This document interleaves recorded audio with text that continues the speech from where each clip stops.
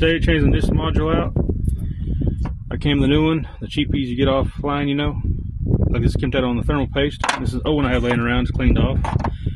Instead of using what you get in the auto parts store, I'm gonna use this brand, Artic Thermo compound mx-4. Same stuff used on computers. See how that turns out.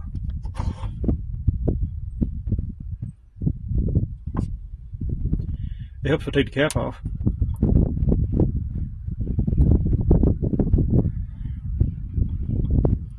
You're saying that's too much? Nope, not enough. I know I'm going to touch it with my hands or hit something, it's going to have to wipe off anyway.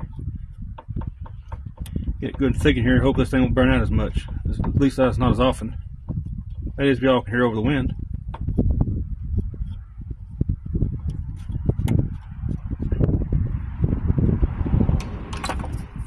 It's all going to squish out anyway, half of it.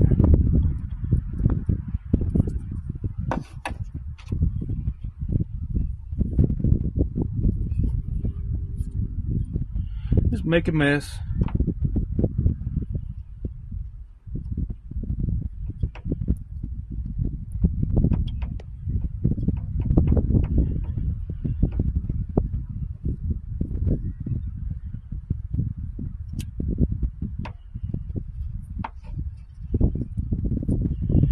Take forever to spread around.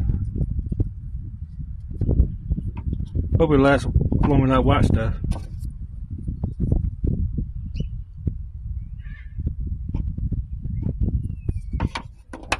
Got thinking, maybe this stuff's better on computers. Computers run non-stop.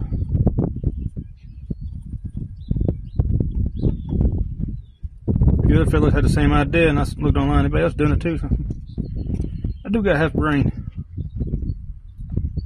The other half I don't use.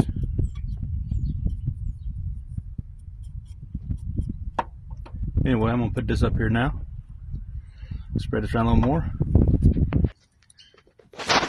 I've got this put on. 2 connectors, 2 screws. There's another connector underneath there. If you can see it or not, I don't know.